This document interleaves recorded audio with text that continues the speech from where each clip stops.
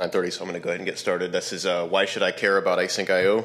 I'm Joel Watts. I work at asyncio Health. We've got a booth out there. We do a real-time clinical support dashboard. It's the TV in the other room.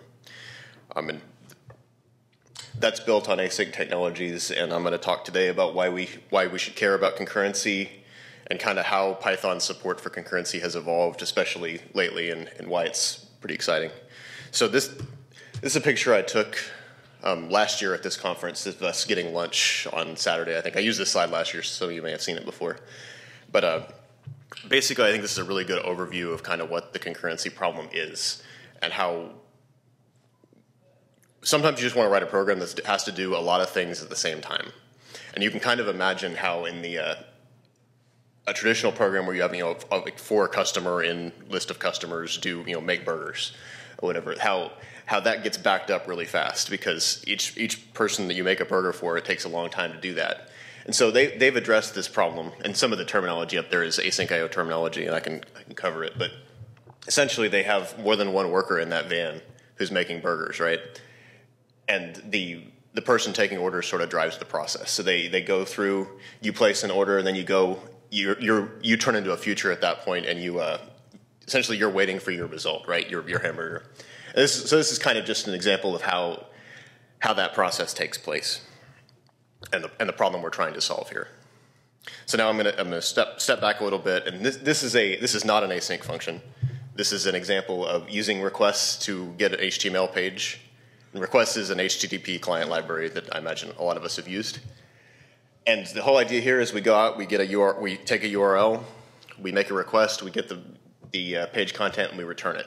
And that's great, and it's a really good example of a clean Python function that does one thing well, and it's easy to understand. But the big problem that it has is this item I've highlighted in green, and it's that function, until it's actually gone out, done its DNS resolution, sent the request across the wire, received the request body back, and decoded it, and ready, that statement doesn't return, and your program doesn't move on. And as long as you only want one page, that's actually not a problem. But if you want to request a lot of pages, that time starts to stack up, and a lot of your time in your program is spent waiting on network activity and not actually doing anything that your computer is able to do. Your computer can do a lot of these at the same time, except for that it has to, unless it's waiting on the response. And so that's kind of there's lots of ways that we've come up with to solve this problem and start doing more than one thing at a time. And I'm going to talk about a few of them, and then I'm going to show you the approach that Python has kind of evolved to. So this first example is actually JavaScript. So that's a jQuery request to get data in. JavaScript is a good example that a lot of us have seen of an event loop plus callbacks. And so JavaScript has an underlying event loop. So it's essentially a while true that's always running, and that's running your code. And then you can actually interact with the run loops through set timeout or clear timeout and those kind of methods. And in this case, what's going on is we create an AJAX object, we say go fetch this page, and then once you have it, come back and call me back and call my function. So we have a callback here, and then that's the callback. And so I wanted to use a JavaScript example because that's actually a place where I think more people have interacted with callbacks because it's not as common a pattern in Python. But this is Tornado code. And Tornado, I want to say up front that this is a little unfair to Tornado because they've kind of evolved towards a better approach. But this is kind of how I learned how to do async in Python. So this is the highlighted version. So essentially, we create the callback. We go out and make a request. And the critical thing is that when async HTTP client makes a request, it returns to you immediately and your program continues to run and then your callback is called only when the response payload is ready. And so your program can go on and do other things during that time. And I didn't show the event loop, but Tornado provides an I/O loop that makes all that possible. Then another approach that some of us may have used is threading. And multiprocessing works a little differently, but the API is basically the same. And so I'm gonna just kind of shove that all under threading. But essentially, you create your function, you pass it off to a thread, it runs it in the background, but critically, it's a synchronous function. So you know what? I'm going to step back real quick. With callbacks, the big thing I want to emphasize here is that this starts looking less and less like Python code. Like it's it gets hairy as if you want the return value of these functions, you have to jump through hoops to get the value out of the callbacks. And so while it does work and it's sane and you can reason about it if you think hard enough, it gets, as these get more and more nested, it gets more and more difficult to deal with them. And so threading has the real benefit of it, that function, that get content function is the same function we wrote at the beginning. And it's clean, it's readable, I can understand that function. But when they start, the issue that you get into with threading is that you don't control when threads run, the operating system does. And so you have to make sure that like this function doesn't have side effects, but if you have side effects, like you're manipulating a shared data structure, you have to introduce locking and issues like that. And when your thread runs is out of your control. And so, you would be running that inside some sort of a loop to create lots of threads and run them, or using some sort of thread pool. So anyway, that's the part that we don't like, that stops looking as much like the request version and starts getting complicated. So then the next approach I wanted to talk about was green threads, and or G-event, greenlets, G-event. This is the same thing. Essentially, these are thread-like things that are running inside your main process, but they're not OS threads. And this has the really nice effect of that our program looks synchronous. You can almost pretend like that monkey patch isn't up there. And our code essentially runs the same way, except for that when we call request.get or any other blocking I/O function, under the hood, the G-event allows you to switch between multiple coroutines. They're calling coroutines there too. We're going to kind of introduce a slightly different coroutine.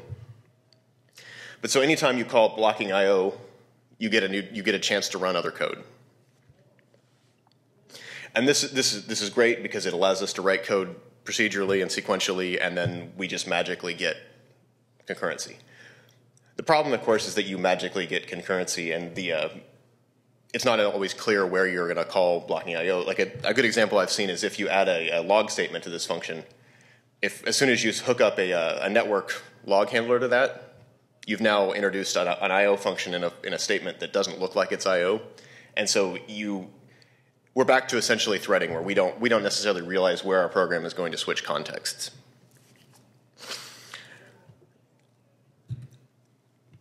And so this is kind of the first place where I saw sort of a different way of attacking this problem. And so like I said, with Tornado, we have an I/O loop. So in that sense, it works like JavaScript. And the original version I showed you had callbacks. But this is a way that they've found to work around callbacks. And instead, we're gonna take advantage of generator syntax in Python to make this look more like sequential code.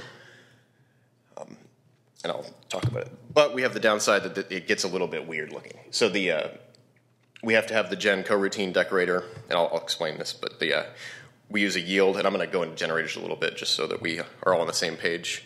And then in order to get a value out of a generator, you can't, in earlier versions of Python, this is actually not true now, but you couldn't return out of a generator. And so if you wanted to get a value out of a generator, you had to yield it or raise an exception. And so this gen return thing is kind of a hack on the exception process to get a value out of the generator. And so this, just real quick, this is what generators do. So generators are essentially a way to create iterables in Python. So like a list, right, is an iterable. So you have a list of A, B, C, D, E, F. You can loop over it, four-letter in list. Generators are a way of generating something that's list-like, but you don't have to have all the values up front. So each time you call next on a generator, you get the next value. But you don't necessarily, it doesn't maintain all the values, just the next one. So in the same way, you can't really build an infinite list because you can't have a list that contains all numbers. But you can make a generator that yields numbers forever. And so that's what a generator is. And just to be clear, so if you iterate over Gen 2, you say, for C in Gen 2, you would get A, then B, then C, then D, then E, then F. And another thing that I found a lot of people are maybe a little unclear on is that you can yield as many times as you want in a generator. You're not limited in any way to one statement. But this gets a little tedious because if you want to delegate out to another generator, you have to loop over the generator to do that. And so you end up with this for C in gen, that anytime you want to talk to another generator first, you have to loop over it. And so that's not terrible, but the syntax gets a little annoying. And so this Python 3.4 3.3 introduced yield from. That's this. And the idea behind yield from is that it abstracts away that for loop that now you don't have to write. But it also has another nice benefit, and we'll get to in a second. But essentially, this is the same thing. So you get A, then B, then C, then D, then E, then F, if you would loop over Gen 2. Because Gen 2 called out to Gen 1 and yielded its content. So this is now we're getting to how a coroutine implementation, which is what Tornado has, and then what asyncio provides, can be built out of the pieces provided by generators. So instead of yielding A, B, C, D, E, and F, in this case we're going to yield tasks. And we have a run loop that iterates over our generator, or our coroutine, that yields tasks. And so in this case, we yield task 1, our generator runs, and the for loop at the bottom is kind of a very simple example of what a run loop is. Usually it'd be wrapped in a while true, and it provides some more functionality for scheduling, but that's the basic idea. So we iterate over the generator that we want to call, the coroutine. I'm going to try to call them coroutines from here on out, that you want to call. You run all the tasks that it yields, and then you move on. And the key thing is that those tasks can schedule other tasks. But so in this case, value Gen 2 yields all the tasks from task 1. And then the other thing that yield from provides is that you can now capture that return value. So the return value from Gen 1, after all the tasks in Gen 1 have run, is assigned to value in Gen 2. And then we can continue operating on that. But at each yield point, at each yield from, other coroutines that have been scheduled now have a chance to run. And so that allows you to have more than one thing going on at a time. But it's starting to look a lot more like sequential code. And sequential code is good because we can reason about it. I guess I should have highlighted. So anyway, those are kind of the new things, and we're starting to get more and more like our original example. This is a version using AIO HTTP. And I really like this one because it started, we're basically here at this point. I'm going to go ahead and highlight it. But we have, I think there's one more import than the last example, and then the original request example. But I can read that, and if I squint, it looks basically like sequential code. I say response equals AIO HTTP.get, and then I return the text. Now, there's a little bit of secret sauce in there with the yield froms that allows us to call out to the generator, to the other coroutines, but I feel like when you're running that, there's no callbacks here. Well, so basically it works like callbacks, right? But your function gets called back, and so other languages, I think Twisted calls this an inline callback. But we're breaking the link, so we no longer have to think about callbacks. What we're thinking about is we have a function, we delegate out to some other function, we call it essentially. Our function pauses, and then when that other function is done, our function gets woken back up and we proceed. So that's kind of, you could kind of describe the request version that way too, except for you can only run one at a time. And so this is I'll go ahead and go to here. This is the Python 3.5 version of the same function. So Python 3.5, one of the drawbacks of the 3.4 version is that you have to understand, or kind of have to understand the generator process that built up to this point. And in 3.5, they realized that it's actually not that important how it works under the hood. That it's a generator and that we yield tasks. The important thing is that this function can be started, paused, and while other things are running, and then resume when you're ready to proceed. So we've added new syntax where instead of having a decorator, I think we saw that in there, we don't need to decorate this. What we do instead is we have a first class, we have syntax for this where we say async def, that means this is a coroutine. And then inside the context of an async def, we can await other coroutines. And once we await a coroutine, it runs, and then when it's done, we get the result back. And so that's Python 3.5 for the original, or plus AIO HTTP for the original requests function. Now, I've been talking this whole time about how you want to run, well, actually, I'm going to show you first. This is an example of, I didn't call the request function. We defined the function. We didn't actually call it. This is a complete program for running that coroutine. So I'll admit that right now this actually doesn't achieve any more than the request version because it only does one request. I'm going to show that next. But this is a fully executable program. The trick is that you have to import the run loop, and then your run loop is the main block of your program. So loop.run until complete is essentially that while true that iterates over your coroutine running its tasks and any tasks that the coroutines that you run schedule until it's done.